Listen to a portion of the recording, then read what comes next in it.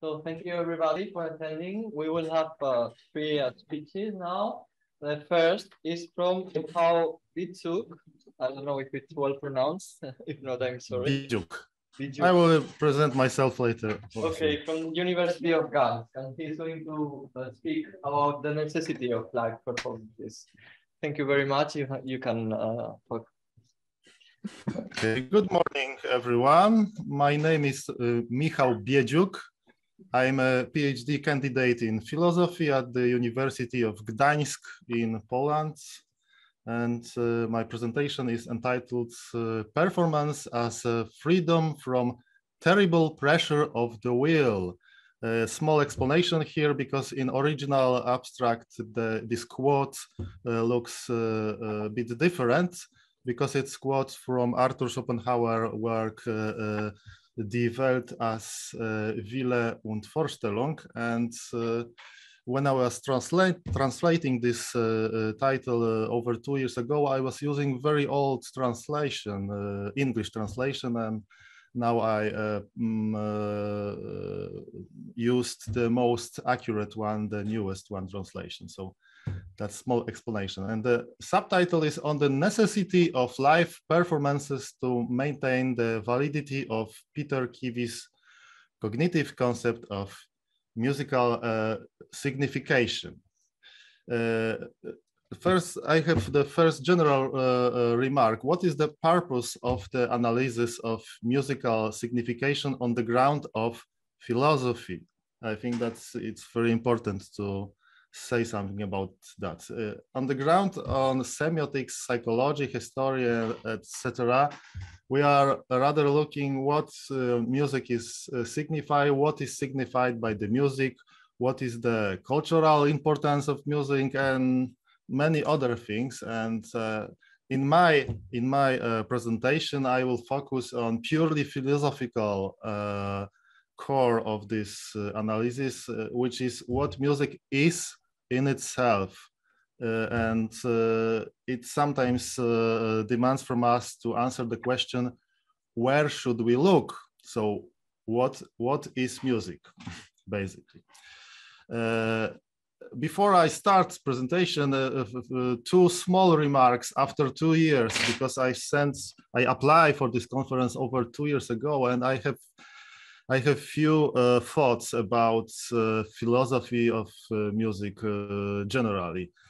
First is that I see that in philosophy general some tendency to treat art, like Rüdiger Bubner said, as a medium in which philosophy tries to ascertain its own theoretical status. So philosophy does not say what art is, rather art should show what philosophy is.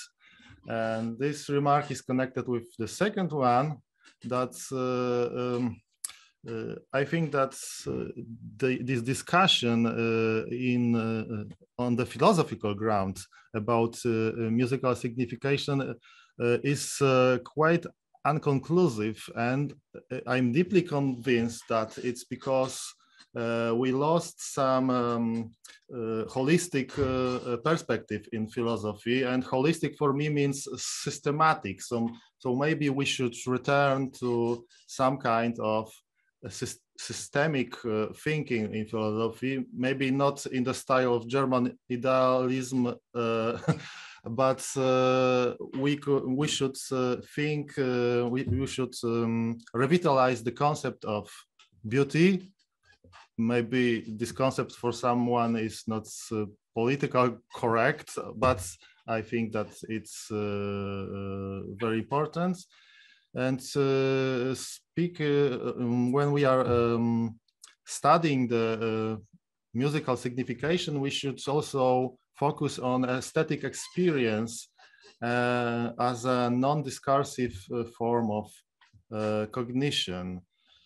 I will go back to this remark at the end. So what's my presentation plan? First, I will present positions in disputes, and I will depend here mainly on Peter Kivi work, Music Alone. I basically share his view on the main positions in this so-called quarrel. First, I will present a criticism of emotivism, of musical emotivism, partly by me and partly by Kiwi, criticism of radical cognitivism position, and then I will present how Kiwi performed transition from emotivism to cognitivism or to some form of cognitive emotivism. And then I will show the Kiwi's errors and try to fill this, repair these errors by presenting some elements of Arthur Schopenhauer theory of music. I will show that how he explaining how cognition through art is possible, and especially by music. And I will also show the main faults of Schopenhauer theory.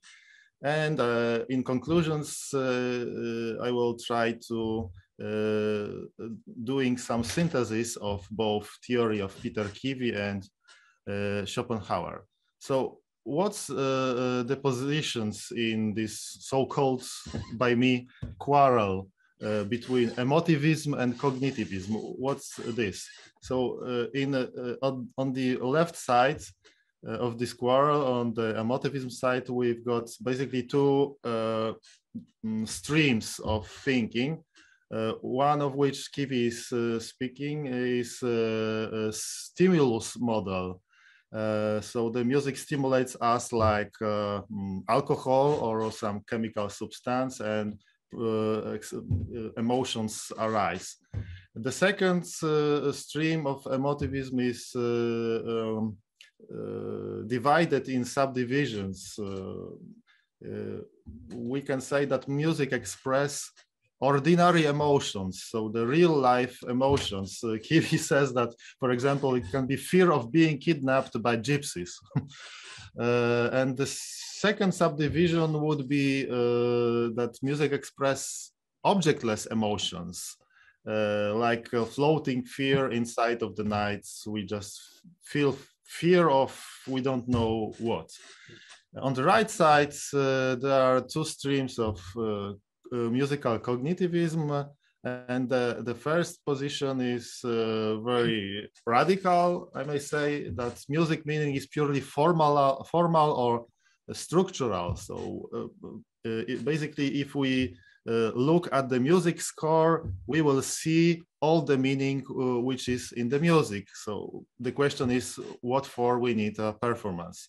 And the second position is that the meaning of music is about, it's Kiwi's position, the meaning of music is about unconscious belief or system of beliefs about its expressive qualities, and this expressive quality is the musical beauty generally.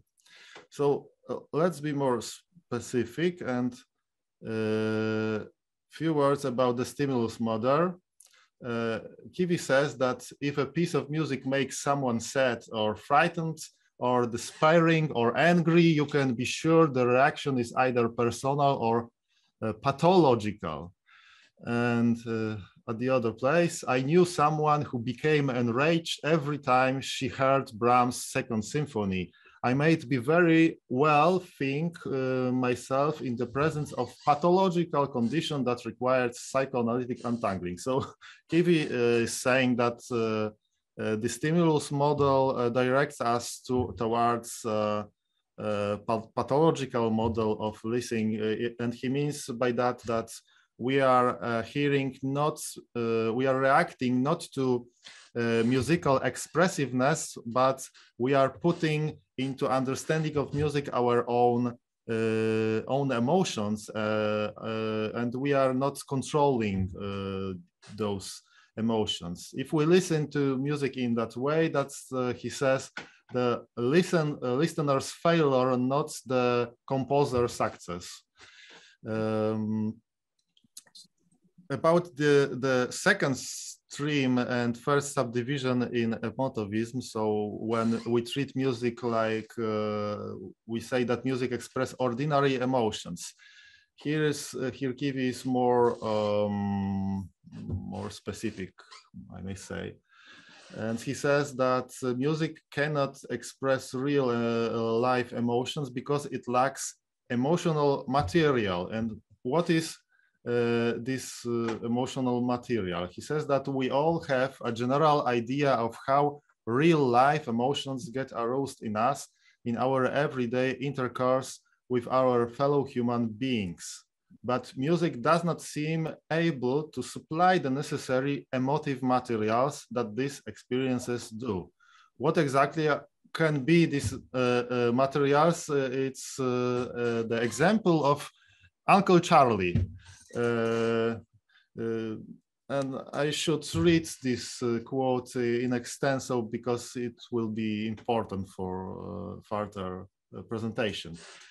When Uncle Charlie, for the 100th time, tells the story of how Aunt Bella was the cause of his failure in business, which I know to be a self-serving falsehood, I feel my anger rise and I resist to impulse to punch him in the nose or give him the dressing down he deserves. I know why Uncle Charlie makes me angry and how, and I know who I'm angry at, Uncle Charlie, of course. All of these essential conditions, however, seem to be lacking in the situations in which I would describe a piece of music as angry and as moving, situations in which the emotivists insist the music is moving me to anger.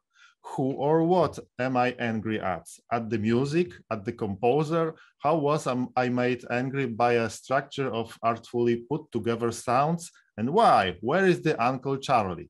There is no Uncle Charlie, and the emotivist knows it as well as I.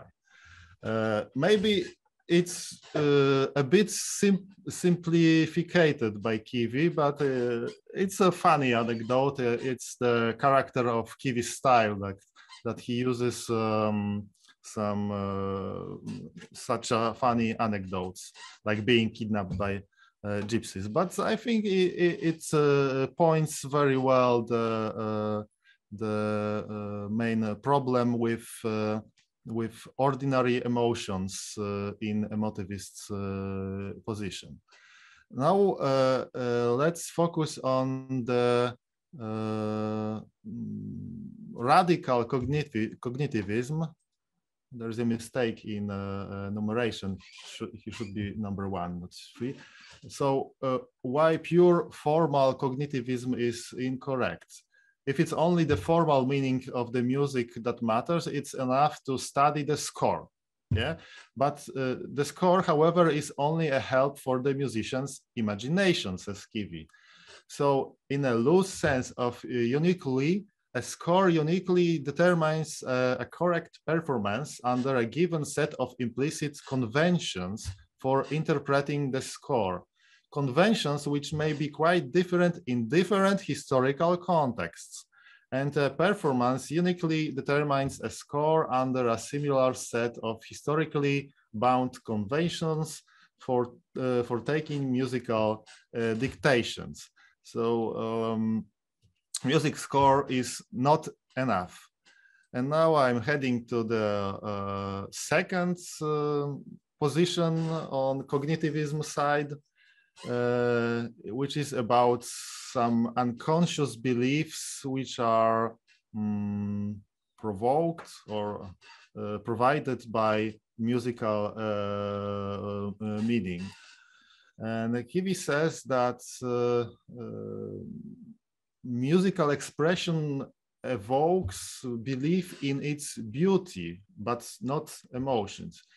He says exactly that the belief on which my emotion is predicated will simply be the rather uncomplicated conviction that what I am hearing is very, very beautiful. A small digression about language here, because I think that in Polish, the English words belief and conviction has generally, maybe I'm wrong, but these meanings are generally provided by the same word, which is przekonanie. And as we see the belief, it could be a przekonanie as a faith or opinion. And for conviction, it would be przekonanie, może, or przeświadczenie, przekonanie as a reliability rather. So it's a bit confusing it was a bit confusing for me to understand how the belief can produce conviction, because in Polish translation it's not so clear. So here it says that music in this move from belief to uncomplicated conviction that music is beautiful, that this move is like transporting him. When moved by music, I'm transported, as it were, and cannot be consciously entertaining beliefs about how the music is going. Okay, so he tried to show that musical beliefs could be as well unconscious or affective, like real life emotions. But I'm asking if it's not going into the shoes of emotivism again. So it may be called self-abolishing cognitivism, because if music possesses an object like Uncle Charlie, which is the beauty of the music itself, whatever that means, then experiencing music is essentially the same as experiencing emotions. It's essentially the same way of experiencing emotions. So it could be like even in a stimulus model, when we drink alcohol and we feel dizzy. When we are hearing to music, we just being aroused by some beliefs, and we have no control about this belief. I don't think that it's the essence of what cognitivists' position has as its goal. Because being moved by music is not the same as being transported, like Kiwi calls it. Kiwi says that he's transported, yeah? Because music does not move us because it stimulates emotions, but because it forces us to transcend our inner feeling, rather. In being moved by music, we get to know something beyond our feeling. And knowing depends on the activities of the will. There is no out-of-the-box cognition in ordinary sense, and self-creating beliefs certainly do not exist. But is this really so? And now arrives Arthur Schopenhauer. What Schopenhauer could say about the moving force of art and music? What really moves us? And Schopenhauer answers that it is die Wille, the will. What is the will? Short explanation. What is the will in Schopenhauer philosophy? It's quite specific for him, because he was fascinated with Upanishads, with Indian philosophy. He was also a bit arrogant, especially for Fichte, Schelling, and Hegel, and was very critical about them. And he was also critical about Kant. So for Schopenhauer, there is only one will. So individual expressions of will are merely human wanting, motives, and an empirical character of each individual. The will is some pan-cosmic force which permeates the whole world, like Bergsonian Elan Vital. And knowing or understanding the will is hard, but it is possible. And it is the main difference from Kant, who teach that things in themselves are unknowable. And the third thing about Schopenhauerian will is that will manifests itself at the levels of objectification.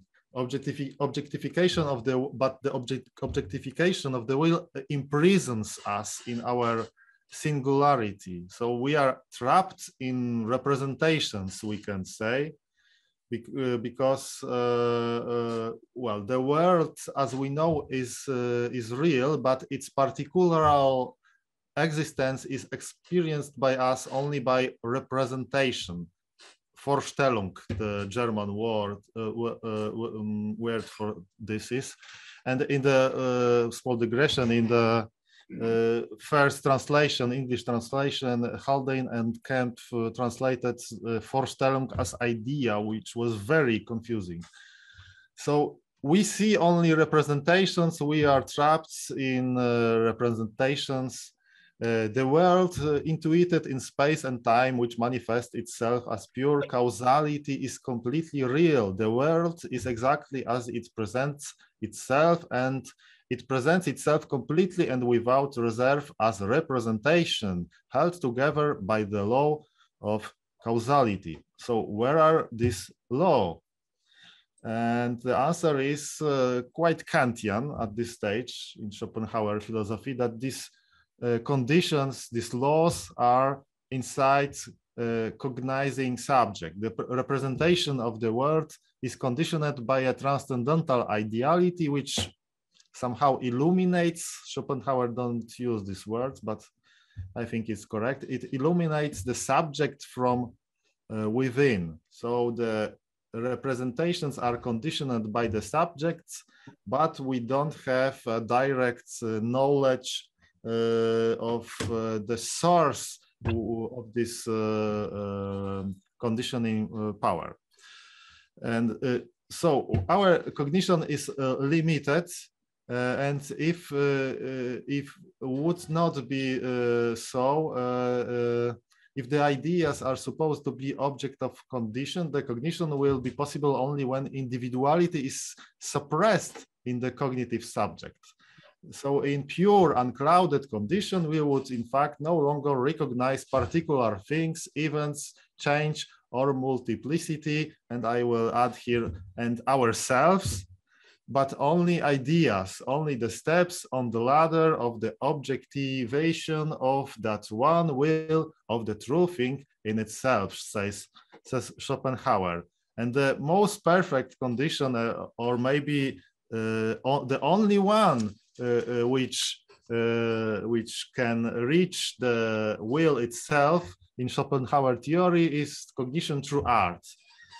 Because art repeats the eternal ideas, he says, grasped through pure contemplation. It repeats what is essential and enduring in all the appearances of the world. Art originates in the condition of the ideas alone, and its only goal is the communication of this condition.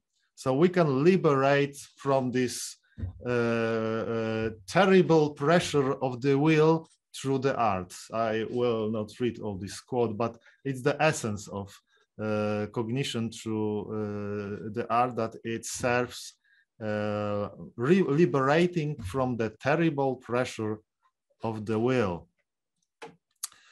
And the music is the most perfect way of the objectification of the will in Schopenhauer view. So, because the music, he says, is it's I think the most famous quote, the music is a direct copy of the will itself. So it's embodied music as well as, so the world is embodied music as embodied will.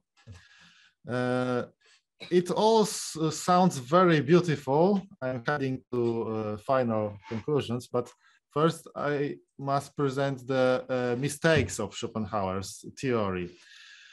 First of all, Schopenhauer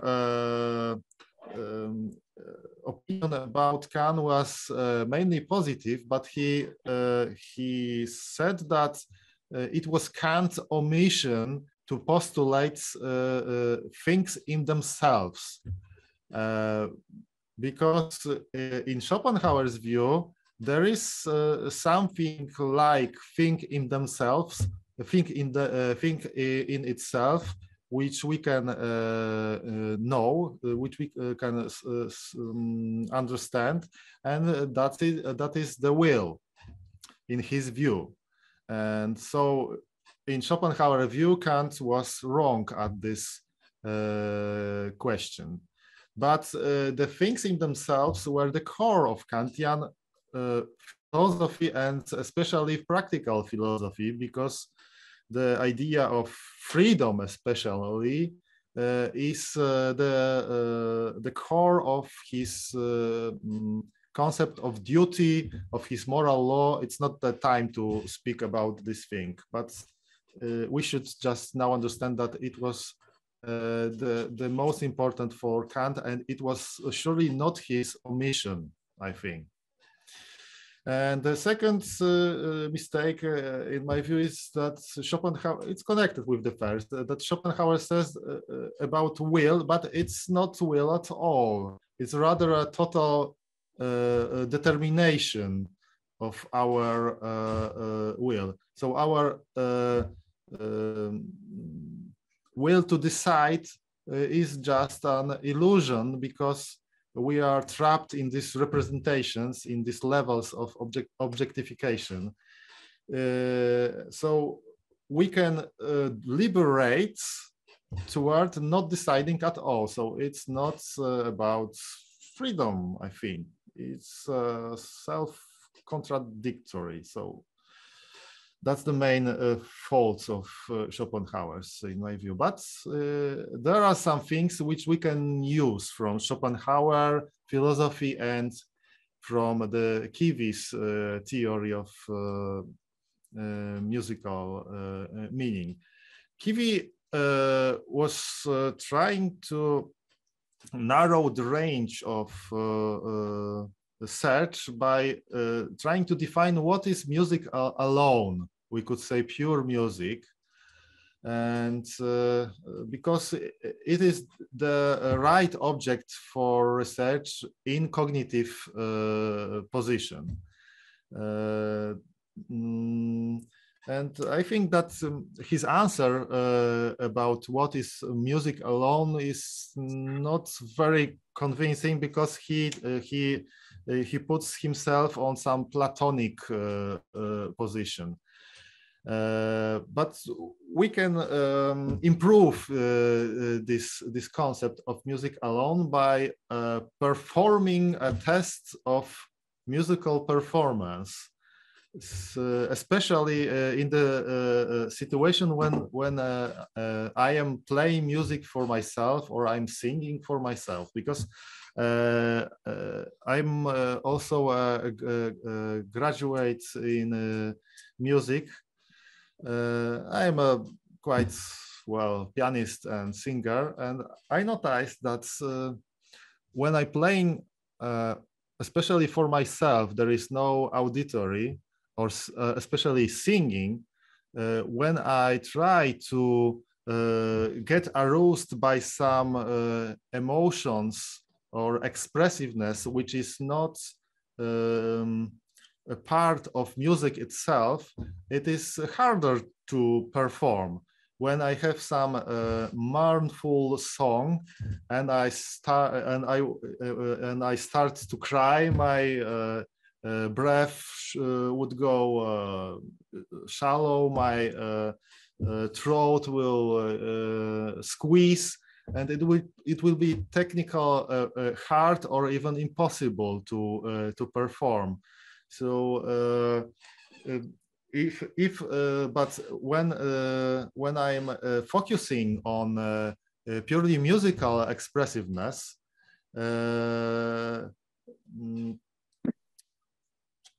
I'm in a state of some kind of meditation. I'm conscious, but I'm not focusing on things external to the music itself. So in the Schopenhauer sense, in the Schopenhauerian sense, I'm afraid, if I'm liberated from the terrible pressure of the will.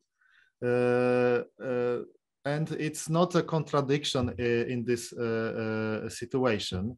And this, I call this Schopenhauer test, could help us to define what is music alone. And it's not only about looking the musical meaning, but about defining what is the beautiful music or good music. Because returning to my second remark, if we are leaving the realm of aesthetic experience, we cannot conclusively answer the question about what is music, what is musical meaning.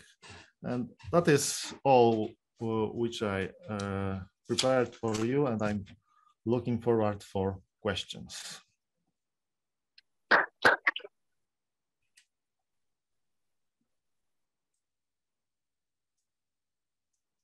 Thank you very much, Michal.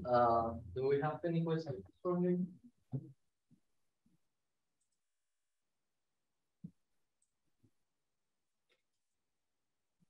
Yes, please go on. So, Michal, thank you for your presentation. It was very inspiring. And one of the concepts that you were articulate very commonly, well, some of them are very controversial, but another one that you deal with is good music and music that's not good. I'd like you to be clearer with respect to what you are calling good music and what would not be good music in your exposition. Mm-hmm. Okay, could I share a screen one more time? Because I've got a slide which I don't use. It would be helpful. Okay.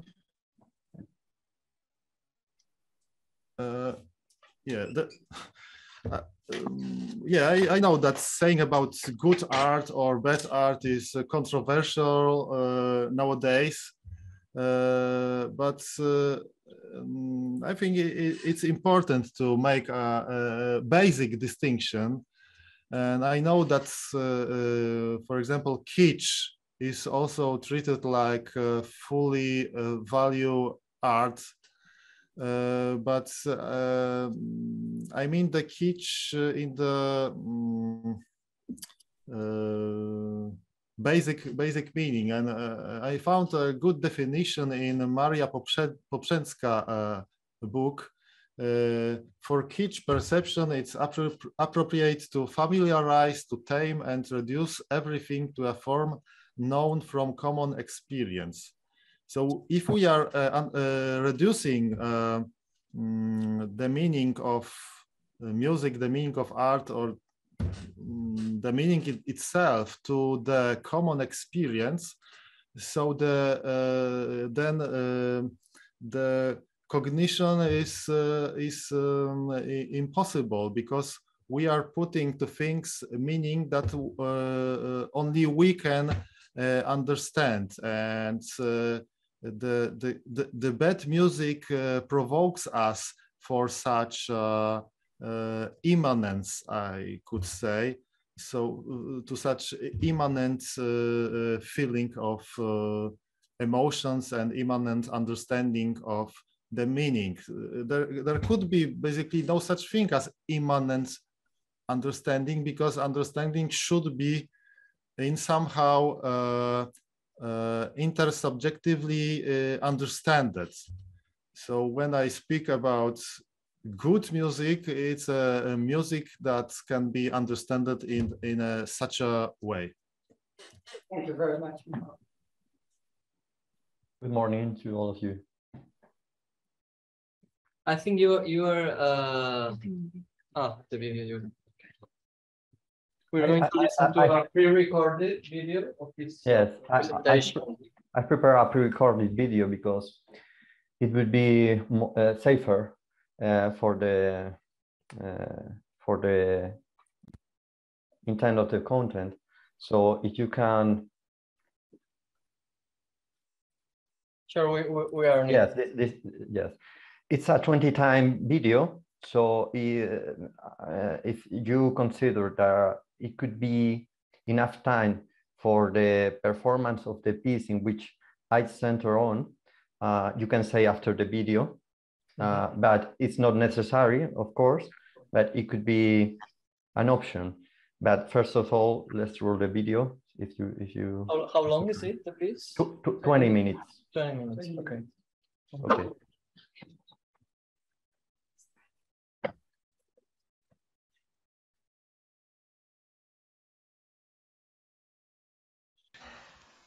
Good morning.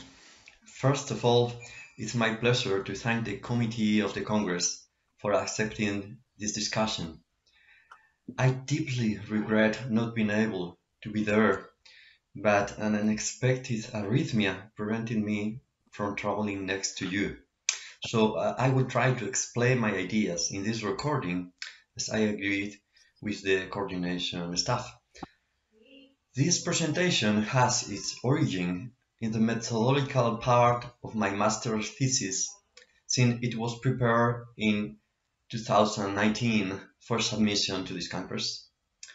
Currently, this methodology is helping me to work on the homage that current Spanish composers have paid to Spanish composers of the past. I hope you enjoy.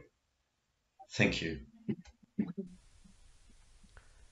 As a piano student and teacher, finding motivations to make decisions in my practice as pianist and chamber musician is the primus motor of my searching. The content of this lecture of methodological focus will lead us from some theoretical basis to analysis, semiotics, and performance. Whether reading or listening to a piece of music, every performer can or should wonder about the composer's intentions. In the same way, what decisions were captured by the composer in the text and how this influenced their own decisions in the act of performing. I think that the tools in the realm of semiotics could be useful and productive. Thus, I propose a dialogue course between performance and semiotics, with the support of analysis, for the understanding of the musical text in the search of a semiotic-informed musical utterance. My hypothesis is that this dialogue is capable of enriching the reading of each of all these three disciplinary fields.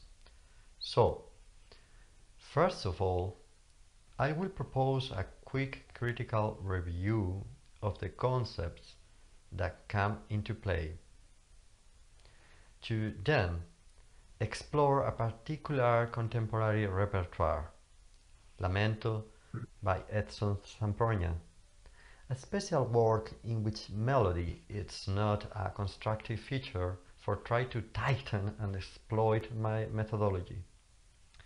In this way, I'll analyze this piece from a parametric perspective, applying semiotic tools to understand how the repertoire works in the act of performance, with the main final objective of establishing integrative discursive bridges between the three previous perspectives.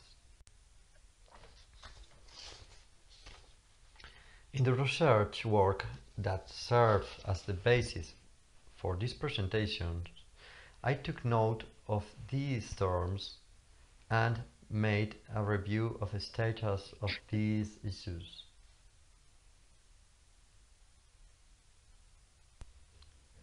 Beyond the double articulation of language, following Martinet, the capabilities for transferring sense in music are based on its own intrinsic means: pitch, rhythm, loudness, timbre, intervallic relations, dynamics, agogics, etc., and all the combinatory and changes among them.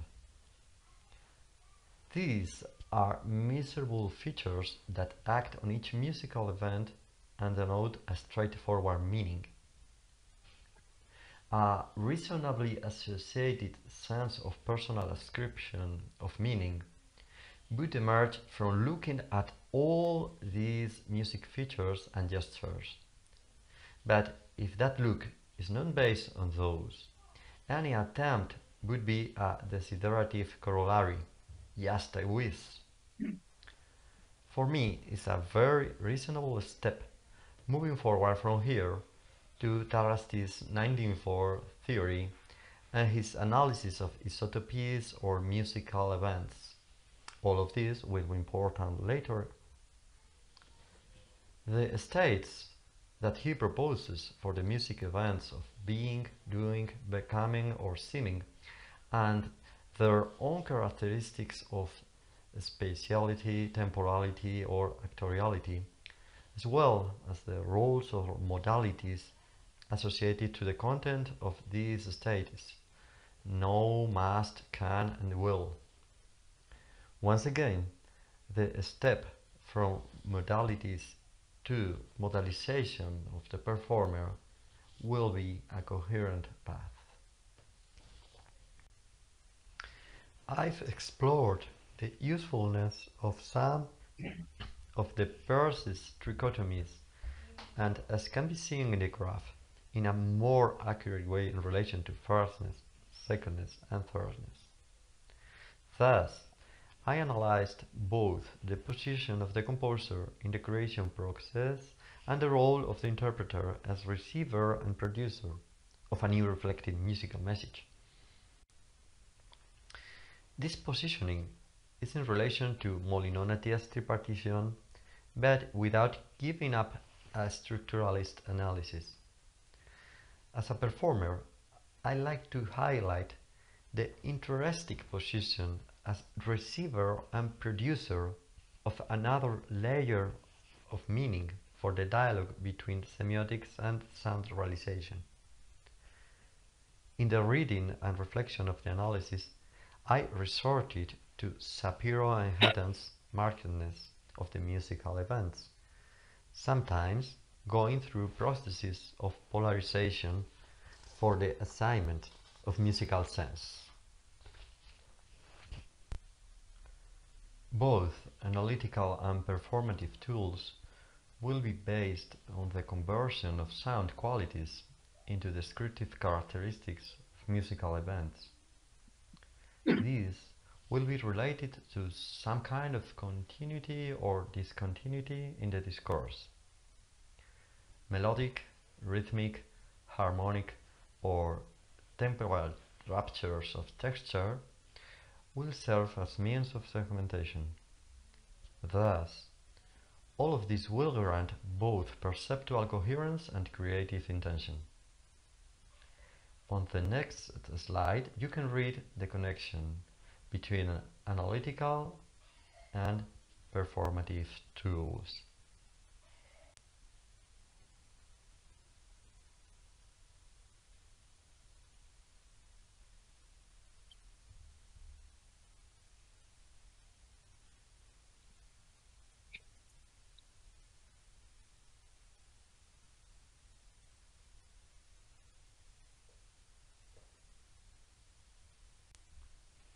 That said, I will present the application of the methodology.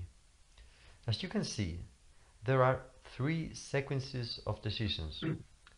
The first one goes from an act of performance and through some analytical and semiotic tools to a certain acquisition of meanings.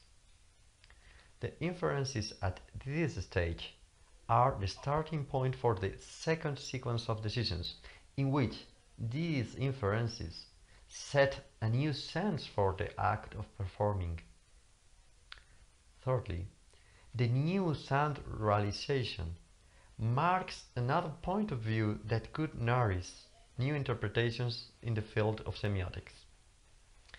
This circular approach can evolve over time and become a long-lasting method as it puts in new semiotic and analytical tools, as well as new angles to the performative act. I'll explain some of the employed tools. Here, we can see an analysis of the main spectrum of notes in the piece Lamento, and how the intervallic play between major sixths and minor sevenths translates into semitones that produce what we call tears in Baroque rhetoric, le lacrime or il pianto, the sigh motif. On the next slide, we can see a horizontal display of the note spectrum and their interval relationships.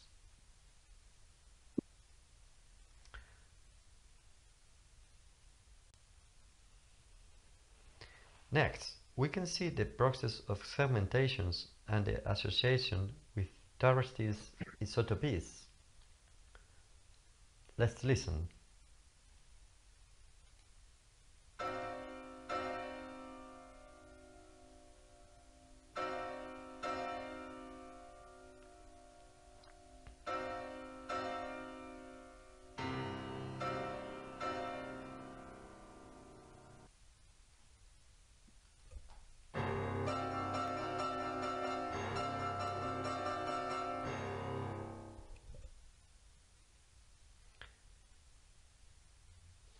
Here is another one, isotopy, and his later development, and a third one that, if you are so kind, we can listen to.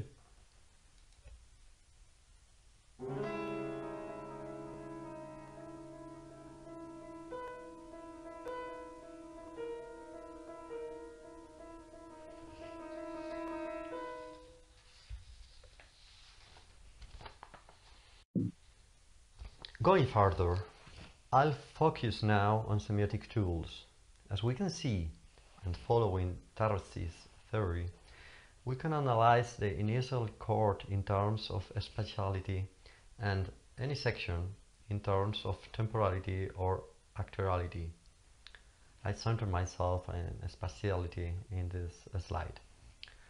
For the distinction within the same term, we will base ourselves on processes of engagement or disengagement of musical events.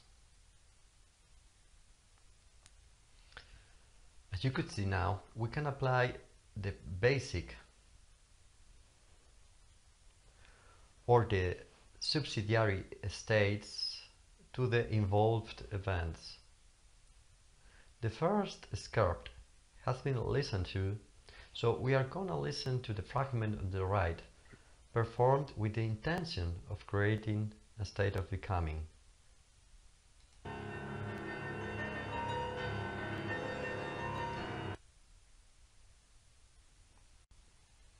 All this analysis is transformed into a sound fact through the piano performance, as you can see. The height of the pitch, the resonances, the shape of the phrase, and the drawing of the line condition the focus of the dynamics. Please listen.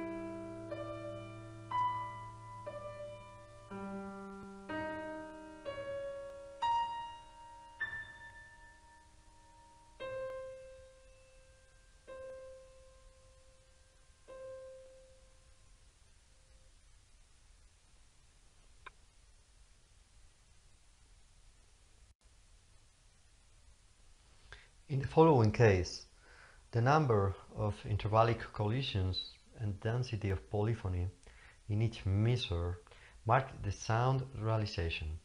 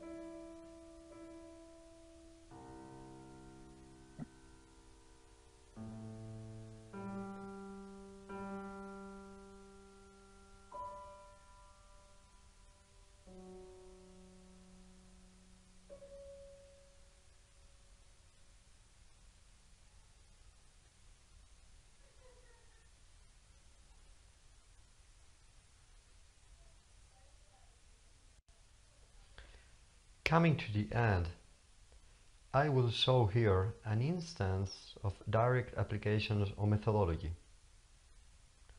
As you can see, these two passages are engaged and disengaged, are marked and marked by this building form. From the perspective of analytical or performative reading, we observe similar intervallic material in a different kind of drawing, metric setting, configuration and tempo. But if we filter all these under Tarasti's theory, the same material presents similarities and differences that will be useful for piano interpretation. If you are so kind, please listen to it.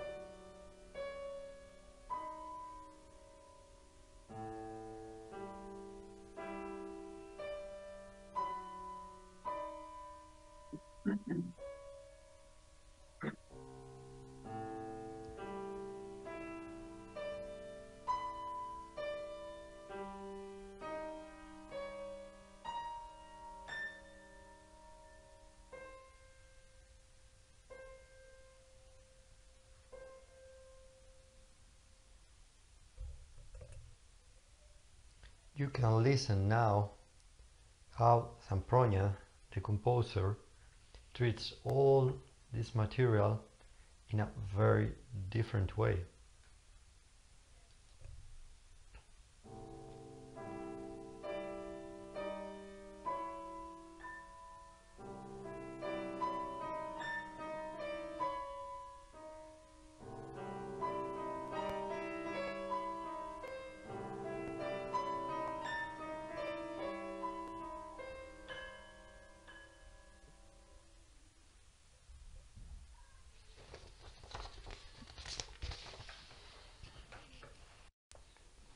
Ending with the conclusions, a qualitative and not quantitative confirmation of the hypothesis can be stated.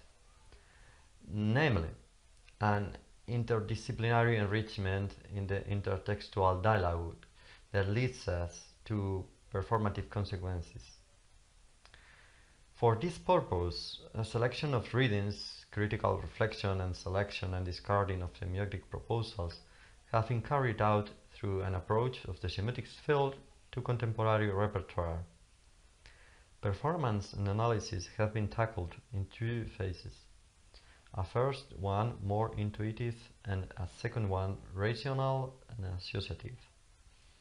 The semiotic tools were selected and used by a guide of discursive sense and argumentative logic in the productive search for meaning. I've tried to position the act of performance as center of the study, but in the search for consilience, namely the junction of several fields of music knowledge. So thank you very much for your attention. I am sorry again for not being there, and especially at this very moment. Since this is not possible, I would appreciate any input now, or any ideas or pointers around via my email address. It's been a real pleasure. Good morning, and thank you again. I do have one question. Have you tried to apply the same tools to other kind of repertories, or just to Edson's piece?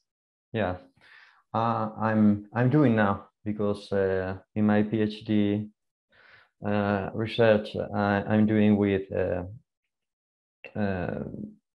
Spanish compositions that was made in the terms of contemporary repertoire, but that are paying homage to some compositions in the past. I think that I thought at first that it would be a bit easier to apply all the media to all the means to earlier compositions, because in tonal music, for instance, we share a common ground of cultural inheritance.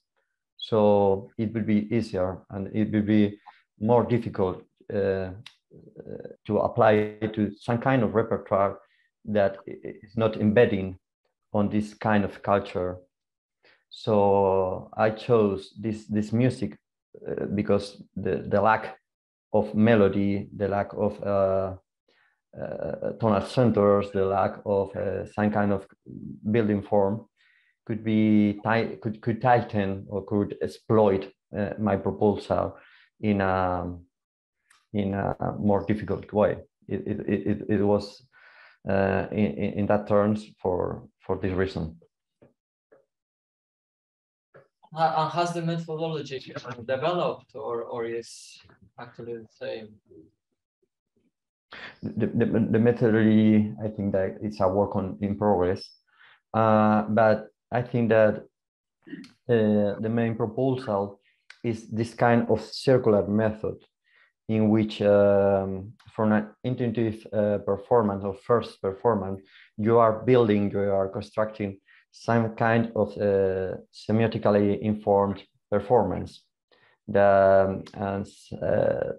Such as Professor Lakin said yesterday, any decision has to be motivated.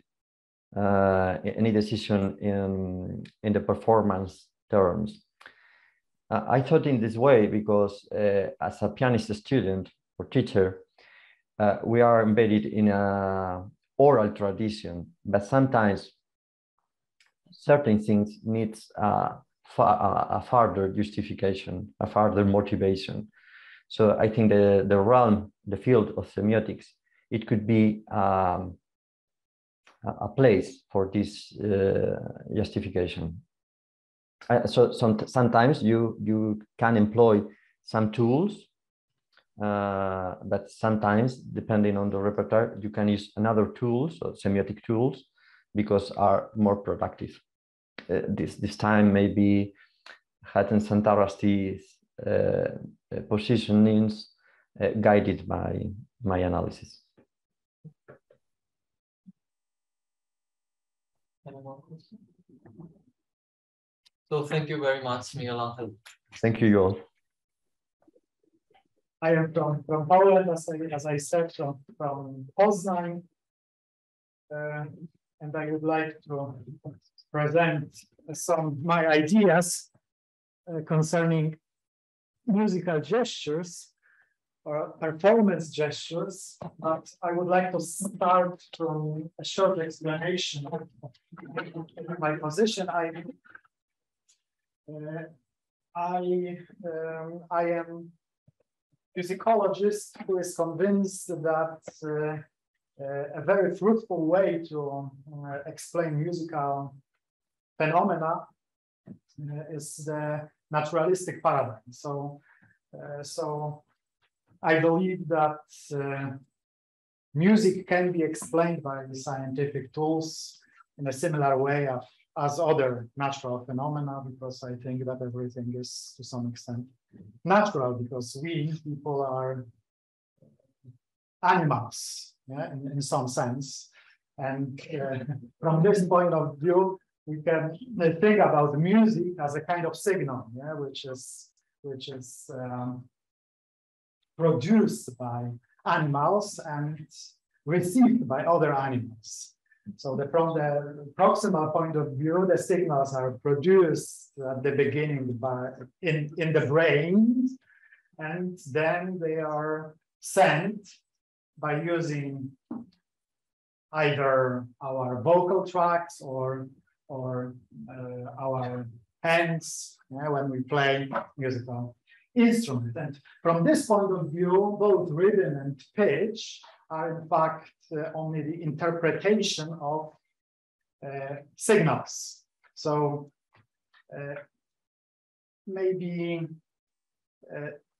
I don't know whether this point of view is still very popular, but I think that Western musicology think about the music as of a phenomenon which is something which is outside our minds.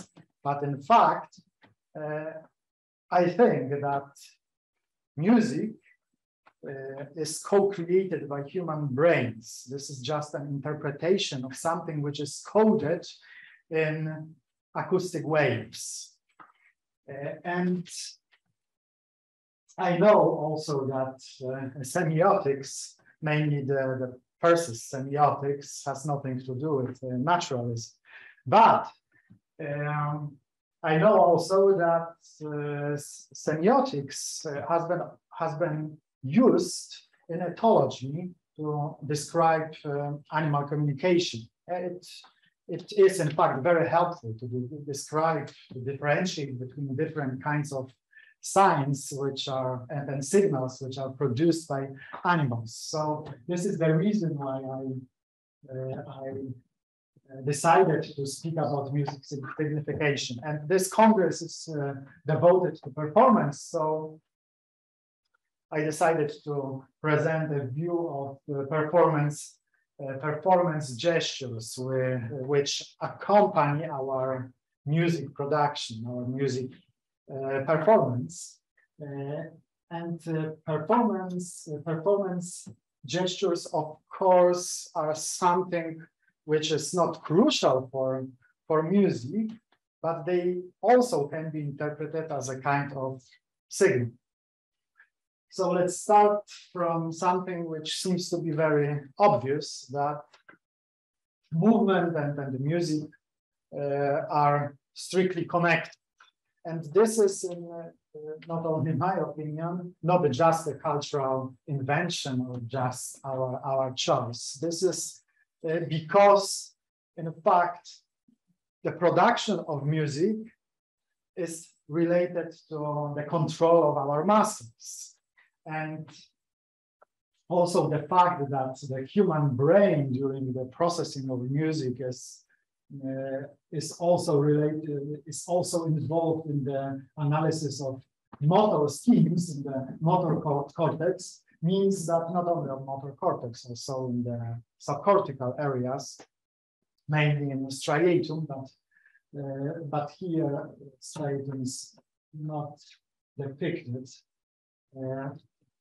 But we know it also from our experience. Yeah? We want to move during listening to music. And even if in the Western tradition, when we are in the harmonic hall and we know that it is not good to move to music, if we try to measure the brain activity of the listeners, we realize that in fact this is just a strategy of inhibition of our movement. And from the more general point of view, from the point of view of ethnomusicology, music everywhere, yes, is somehow related to movement. So this is nothing surprising for me that also during music performance people just gesticulate. This is just a part of additional expression, and there is a kind of very tight connection between our gestures and what we express by means of sounds. So, but this is of course not the end of my introduction, because these performance gestures can be different, and we can think about the relations between performance gestures and music as a kind of relations between different elements of music. And we can compare music to language. Linguists often speak about two different features of language of speech, of segmental features and suprasegmental features. And these segmental features are elements which are discrete, whereas the suprasegmental features are continuous. And the same we can say about music. Yeah, music is also in our mind simultaneously experienced as composed of both something which is discrete and something which is indiscrete. Yeah, I intentionally speak about our minds because, as I said, I believe that music is in our minds mainly. That sounds, acoustical waves are only the matter which trigger our musical interpretation. And from this point of view, the non-structural features of music, the analogy of suprasegmental elements in speech, are musical tempo. Yeah, we can change the tempo, and we experience tempo not in a discrete way. Of course, we can describe tempo very precisely. For example, by means of metronome, but this is only description. If we speak about our sensations, we sense the tempo as something which can change continuously. Also, then the dynamics, the changes of loudness. Yeah, I know these ideas, especially in 20th century music, that we can differentiate between discrete elements of loudness. But in fact, from the psychological point of view, this is a very hard task. So in the attempts in serialism to use the dynamics as something which is quantified, yeah, it's rather intellectual than sensation. Also, timing, the small changes of the durations of sounds can be behind our quantification. We can't quantify sounds in terms of IOI, inter-onset intervals, and in some proportions, simple proportions. Also, articulation is something which is, in fact, all these elements are shared with speech prosody. Speech prosody, which is suprasegmental. I mean, to some extent, also the slight changes in F0 of sound, so the small changes in pitch can be experienced, or the wholeness of melody can be experienced in such a way. So from the naturalistic point of view, we can characterize non-structural features as features which are, first of all, evolutionarily very old. So in other words, the abilities that allow us to experience the non-structural features are not specific only to music, are not specific only to our species, but are shared by many animal species, mainly mammals. So what else? They are, as I said, they are perceived in a linear way. Yeah? They are non-generative. I will expand the idea of generativity in music a little later. Non-hierarchical, and we can, as I said, we can observe them also in speech, to some extent in crying and in laughter, yeah? and also in some animals' cries. Yeah? And what is maybe most important is that it seems that they are universally recognizable. If we use a crescendo and accelerando, we don't need any cultural background to feel that this is a signal of changing the intensity of our experience, yeah? Mostly emotional experience. But in contrast to these non-structural features, music are composed also from meter, as you know, rhythm, pitch structure, and sometimes harmony. Of course, from the Western perspective, harmony is dominating element or a very important element, but from the ethnomusicological point of view, this is not as widespread as we can suspect. And what about structural features?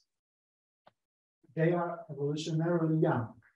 Why? Because music is only human-specific signal. I know that we use the words such as bird songs to describe the standard expressions of other animals, but there are some very smart studies which show that birds, in fact, hear sounds, their melodies, their vocal expressions quite different than humans. Yeah, so we can suspect that not only this is human specific, but also they are different than abilities and features produced by these abilities when we speak, because the segmental features of speech are based on different kind of coding. Yeah, we code our speech mainly in temporal way and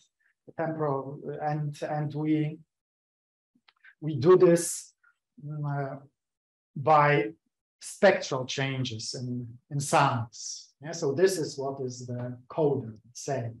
But in case of music, what is the most important from the point of view of structural features is F0 as a coder. So F0 influences mainly our sensation of pitch. And the quantifications of sounds in time, in terms of proportions, IOI, inter-onset intervals. So they are perceived as discrete elements, or they are produced as discrete elements. They are hierarchical. Pitches are experienced as possessing some hierarchies in music. Yeah, some pitches are more important than others. I am convinced that you know the famous book of Lerdo and Jakedov about the generative theory of tonal music. So their proposal is based on this supposition. So apart from that, this is hierarchical. They are hierarchically organized. They are also generative. Björn Merker indicated in 2002 that not only language is an example of so-called the Humboldt system, but also music. What does it mean? Humboldt system is a system which consists of a small number of discrete elements, which can be organized in an enormous number of expressions according to some rules. And we know that speech is an example of such a system, but also music is an example of such a system. What is also very important is that this system of structural features is more culture specific. Of course, we can also use the non-structural features to some extent as a learnable element, but in the case of this features, we need some knowledge, cultural knowledge. We don't need, of course, lectures about this knowledge, but we learn about the musical structure from our birth, or even before our birth, by means of so-called statistical learning. Yeah? And as I said, they are music specifics. So from this point of view, we can speak about two types of musical syntax. One is metaphor-rhythmical syntax, or for simplicity, just a rhythm syntax, and pitch syntax. These two types of syntax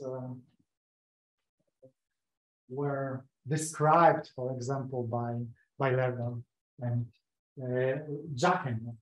But what differentiates these syntaxes from language syntax is that they are detached from the semantics, from propositional semantics, strictly speaking. And the fact that pitches are organized hierarchically has nothing to do with the hierarchy in grammar. Hierarchy in grammar is based on the meaning of words to some extent. But hierarchy in music is based on something which we can describe as the preconceptual features, preconceptual mind, some sensations of stability, for example, is a crucial sensation for the hierarchy in music. And this is also the reason why I refer to semiotics, but the semiotics, the zoosemiotics of Seebeck rather than Peirce's semiotics.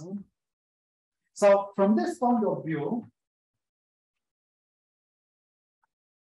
the rhythm syntax, let's start from this part of musical hierarchy,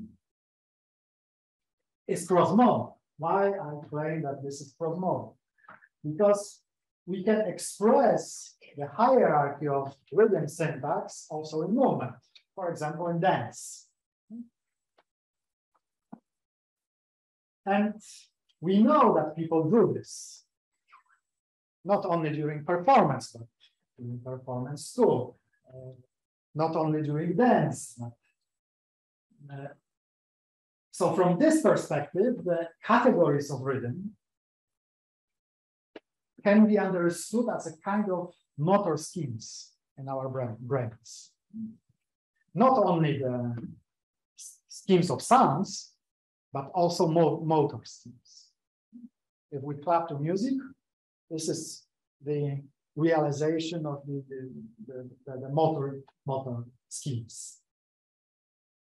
Why this is possible to experience or to sense the rhythm syntax, even for people who are deaf or who lost the sense of hearing.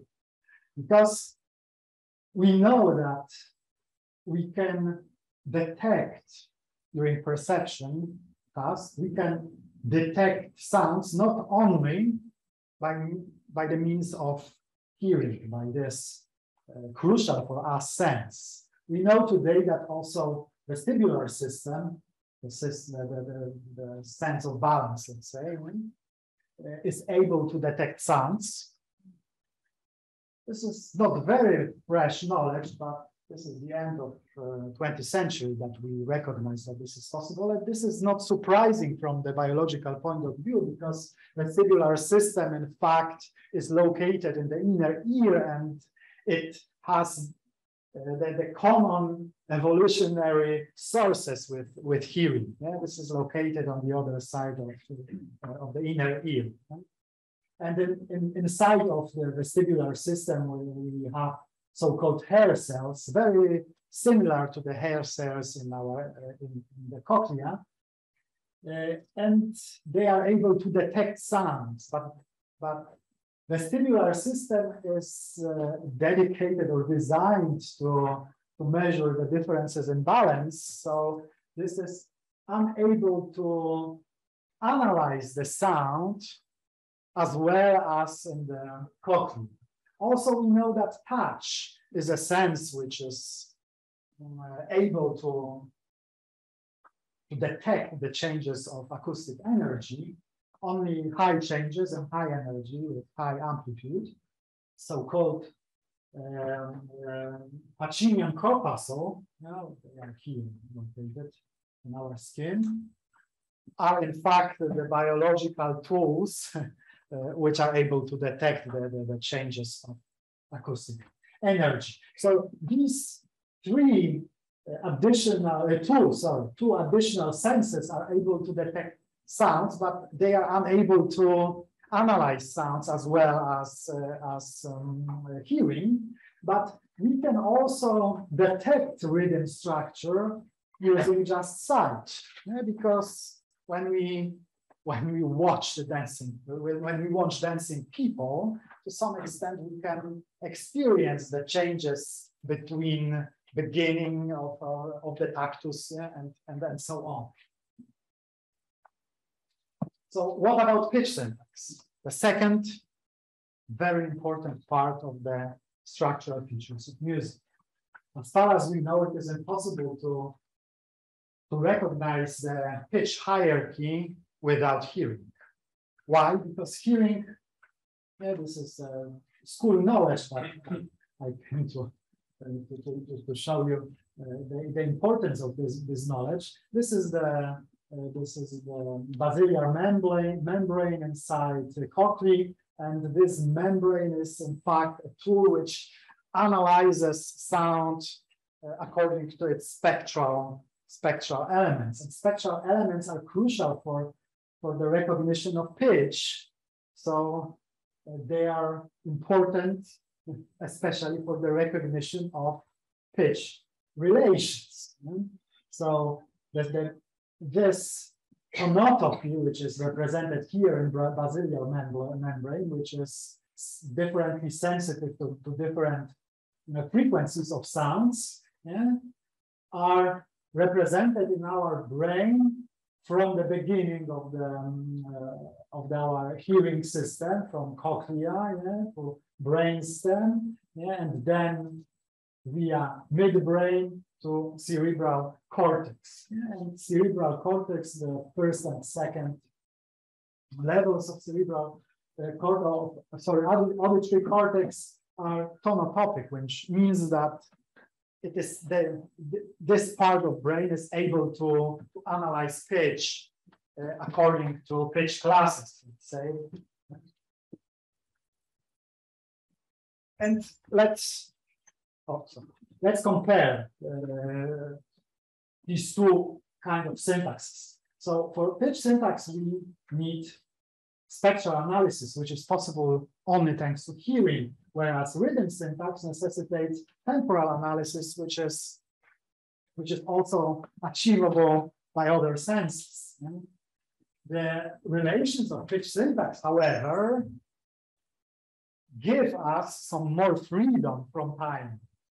Yeah, we can feel the relations between tonic and subtonic, and then between next pitches, let's say 10 seconds or 10 seconds. So pitch syntax is restricted only by our working memory, whereas rhythm syntax depends on time. And hierarchy of pitch syntax is achieved by the mechanisms. This is, of course, there are different theories now on the table, but the most convincing, I think, is that proposed by David Huron, that pitch hierarchy is based on our prediction mechanisms. Yeah, so depending on how predictable a particular pitch is, influences the level of stability, whereas the rhythm hierarchy is based on the sense of periodicity. And what is most important, that pitch, maybe for my thesis, is that pitch syntax is unimodal, whereas rhythm syntax is intermodal. What does it mean for my presentation, to conclude? That rhythm gestures, which the performance gestures which accompanies our performance, and these gestures which are related to emphasizing the rhythm structure are able to transmit the signal about this structure, whereas the gestures that we use to emphasize pitch relations are poor in this task. We cannot send a signal about the pitch hierarchy by gestures. Of course, we can do this in a conceptual way, as using, for example, the very old, Middle Ages tool of hand. Yeah, but this is not the same as feel the hierarchy, pitch hierarchy. Yeah? We can only infer this by concepts. Okay, I think that I was concise enough. Thank you for your attention.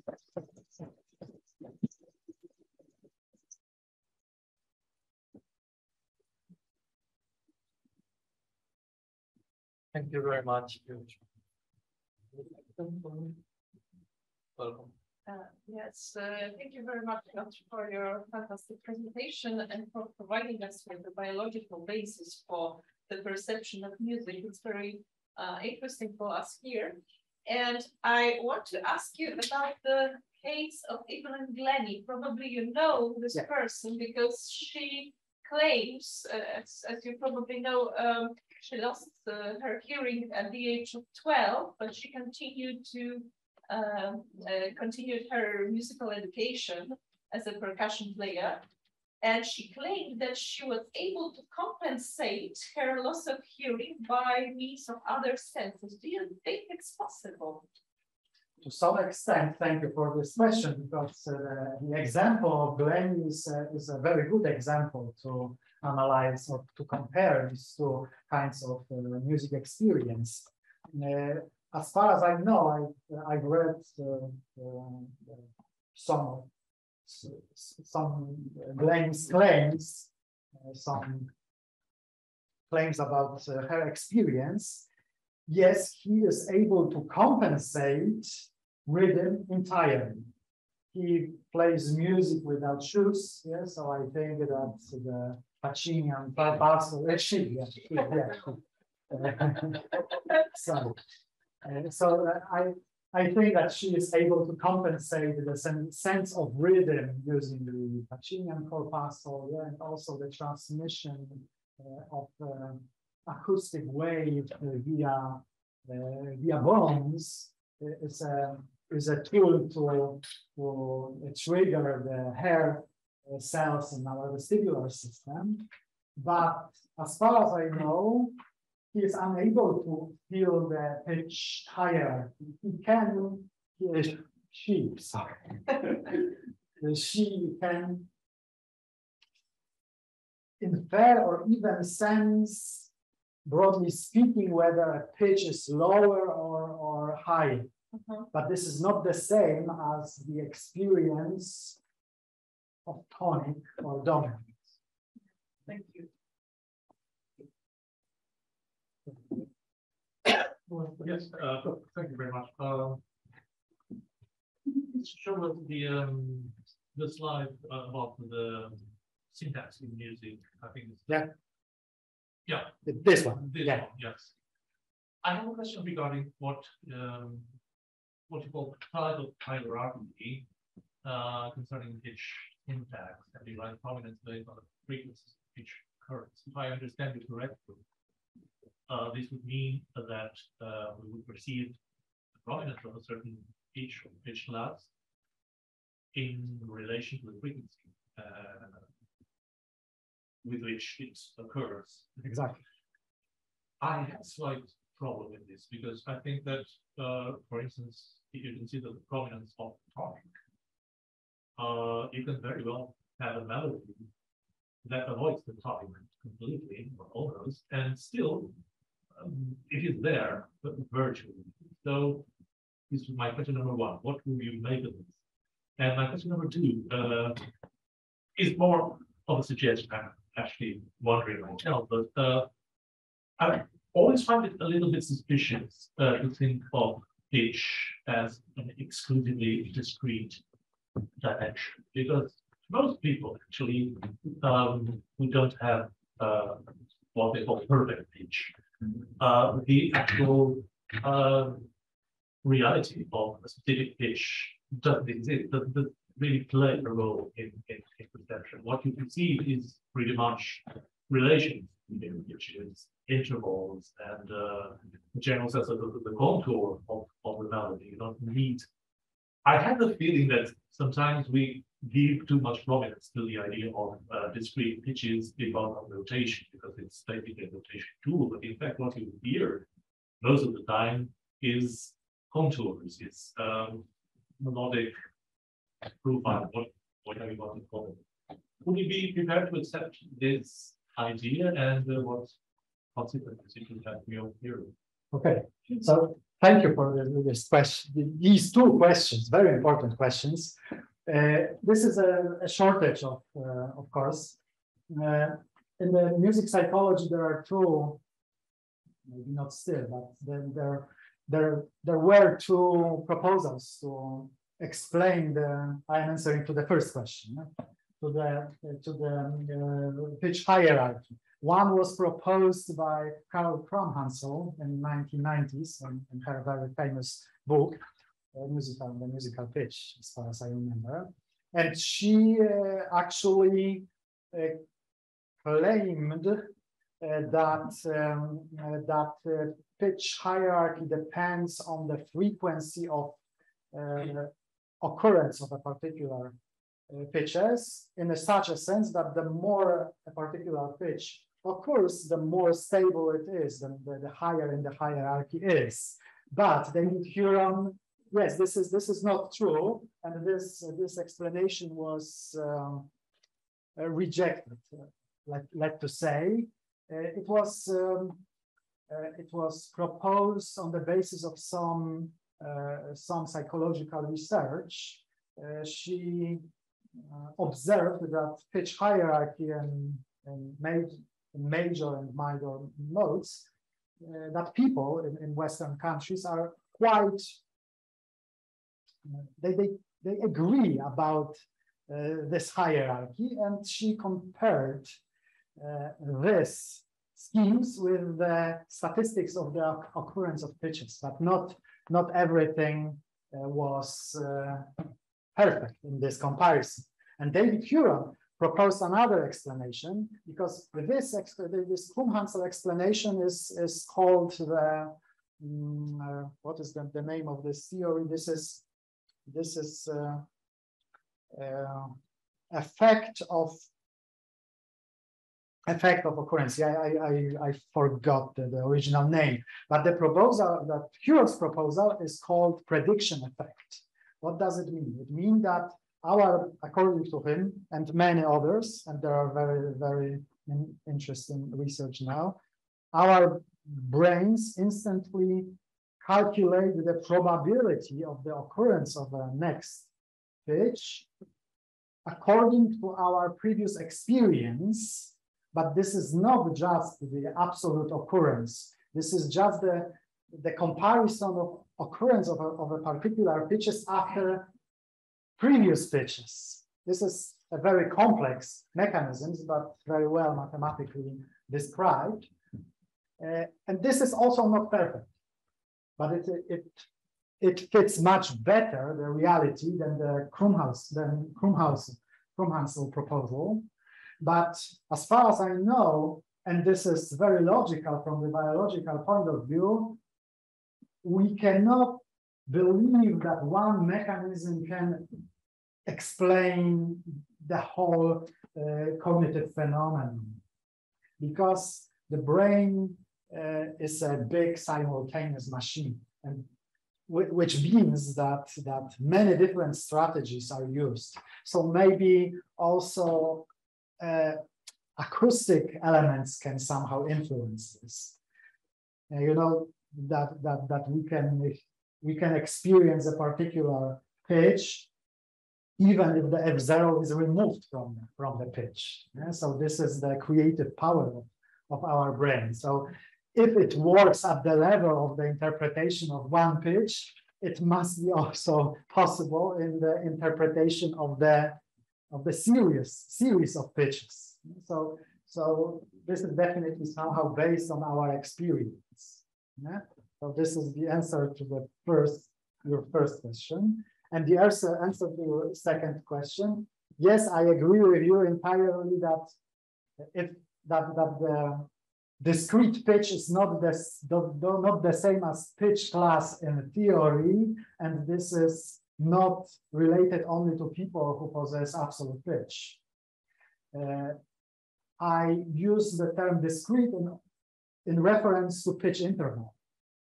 And as far as I know from music psychology, even people who don't know anything about music theory, they recognize differences between pitch intervals quite well.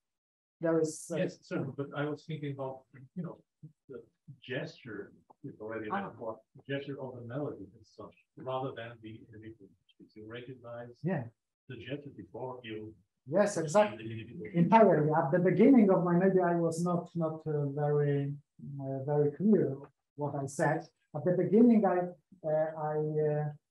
showed a slide with two elements, suprasegmental and segmental elements of music. So we use, our gestures are connected to both of these elements. But then I talked only of the second one. Yeah, but of course, these gestures that are related to pitch contour are more obvious, and they predominate our gestural expression, I think, during performance.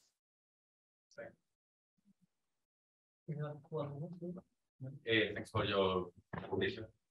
I would like to share my point of view and then ask you in order to how can I have a better understanding. I think that music has a signification due to the fact that music is in itself a cultural object. And object? Yes, object. Our product. Music in its origin has been used in rituals and many other events like that. So I think that from the beginning of the music history, it has been related with cultural factors. On the other hand, you can have that music is like numbers inside our minds, our brain.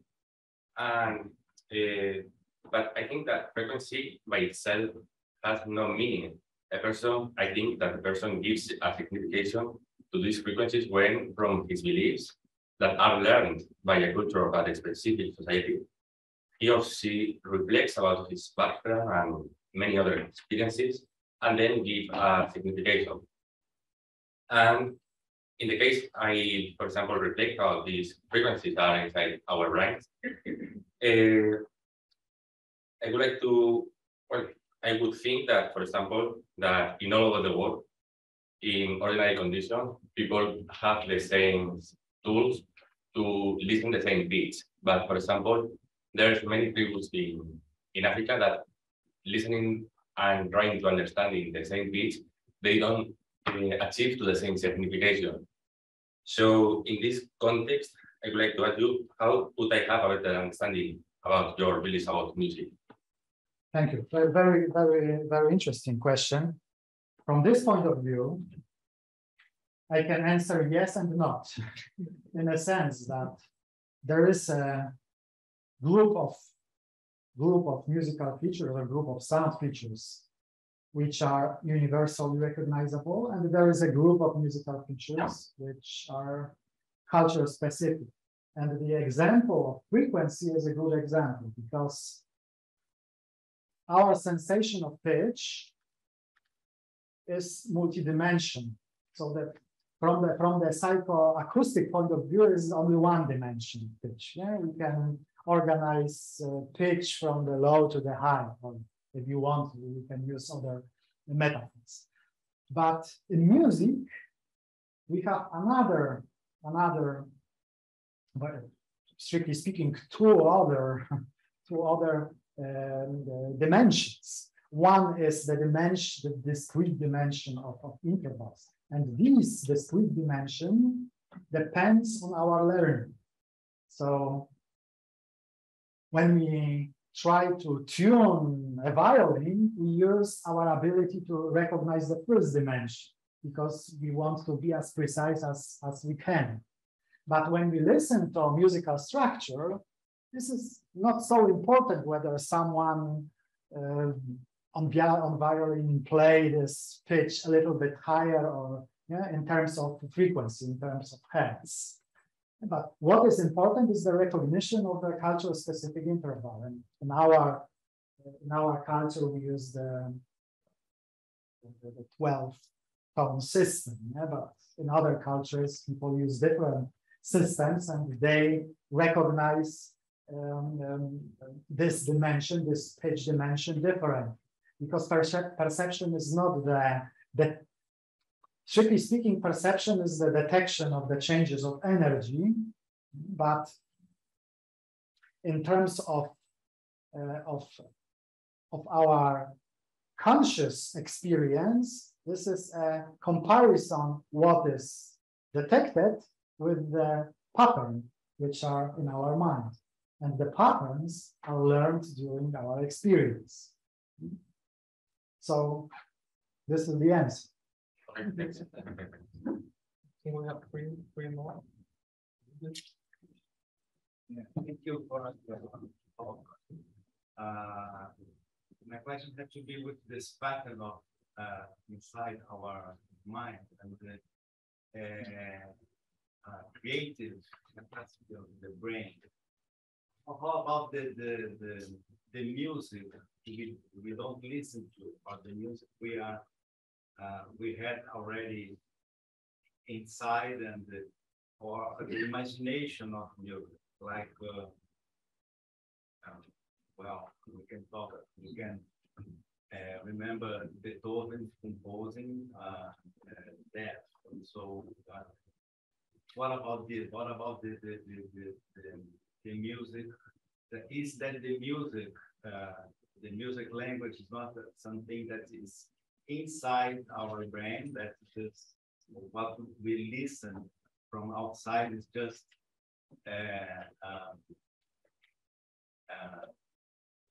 feeling what we have already. We have already an imagination of what music is. Yes, I think that this is a good metaphor, but I think that we should emphasize that this is not whatever we want, because our mental music, even if we don't listen to any sounds, is always based on some elements which we had to hear previously. Memory. Yeah, because memory is composed of mental patterns, and these patterns can be as small as one interval, but they still are the matrix of our perception. But this is more true for the structural features and less true for, maybe not less true, but the character of the patterns of non-structural features is different, but still it is somehow learnable. Nothing yet. I don't like the very popular metaphor or very popular division between nature and culture, because nothing is entirely natural and nothing is entirely cultural. This is a kind of interwoven interdependencies. Yeah, I would add another. Thinking it's not what we call music. It's not this memory. I mean, this what we have inside, that we are deaf to the other kinds of communication. So we just keep this what we have already. Okay, you mean in the case of in Beethoven's case? Yeah. No. In Beethoven's case also, but I mean, generally speaking, what we call music is memory, memory of sounds that our brain are capable to keep. Yes, to some extent, yeah. I think that what we actually analyze from score is or are the mental patterns. But I would like to emphasize that these patterns are not independent of nothing. That acoustic waves are important. Acoustic waves are the medium in which music is coded.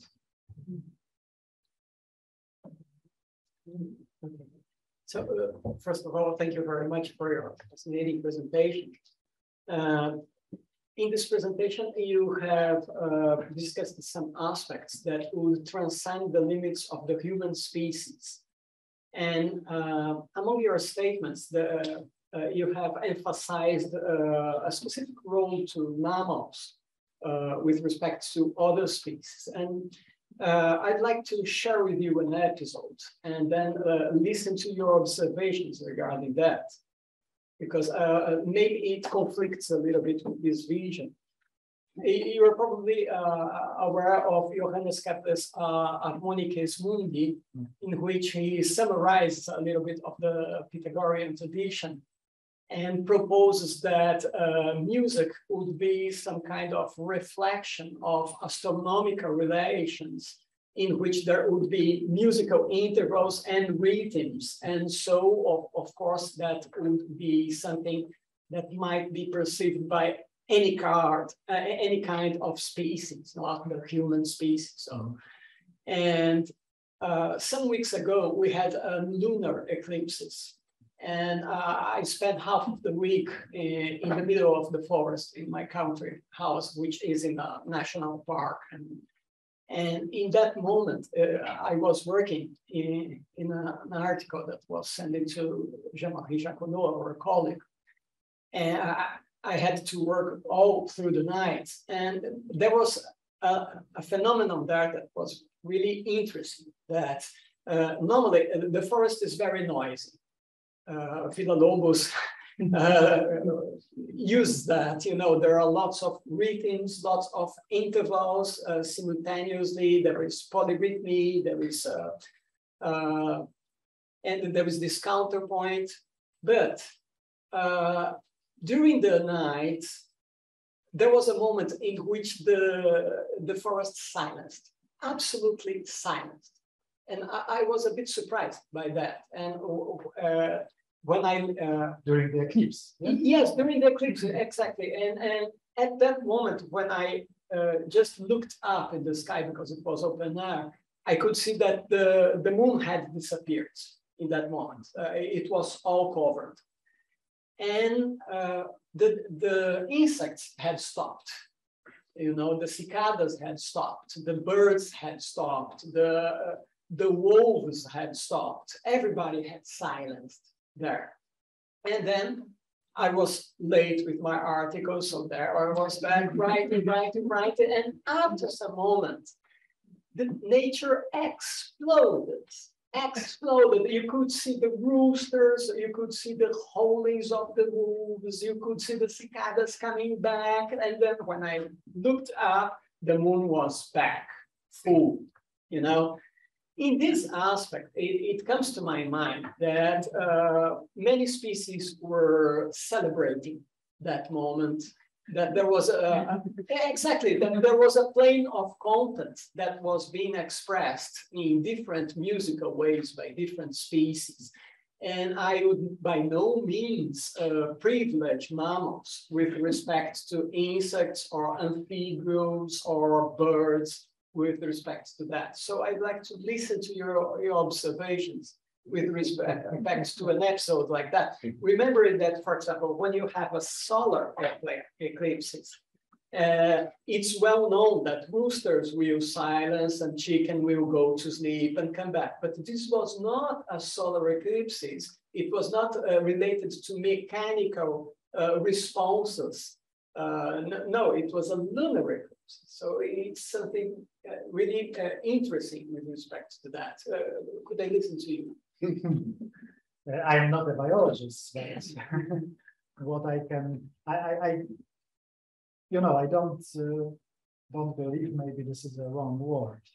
I try to look up for as simple explanations as it is possible, and, including into explanation of such an event, the idea of feast, a human-specific idea of feast, is, from my point of view, dangerous. I think that it must be another way of explaining this fact. Maybe just the fact that lunar eclipse is something special, something unexpected. Because it's unrelated to the cycle, to the biological cycle of species. The solar eclipse, it's related, it's deeply related, but not the lunar eclipse. That's something different, really. Yes, but lunar eclipse occurs during the night, yeah? Or... Yes, in the middle of the night, so it was not approaching the sunrise. No, it was in the middle of the night. a possible another explanation is that lunar is also a source of light, not strictly speaking. Yeah? It is not a source, in fact, it reflects sight from the sun, but during the lunar eclipse, the night is darker. And yes, but birds will sing the same way without the full moon.